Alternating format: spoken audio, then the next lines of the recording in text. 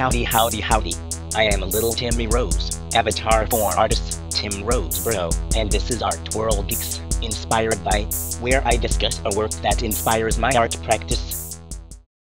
In this episode, we'll look at the 2007 sculpture, In Just a Blink of an Eye, by the artist Xu Zhen. Xu was born in Shanghai, China, in 1977. The artist is known for his 2014 to 2015 work, Corporate, that depicts 19 casts of classic statues. Xu is known for founding the Made-in Company in 2009. Made-in is, according to the artist, a contemporary art creation company, focused on the creation of creativity. In Just a Blink of an Eye, a figure is suspended in mid-pose, as if in a still from an action film. This work inspires me to look at hyper-realistic sculpture as a strategy for creating distinctive art.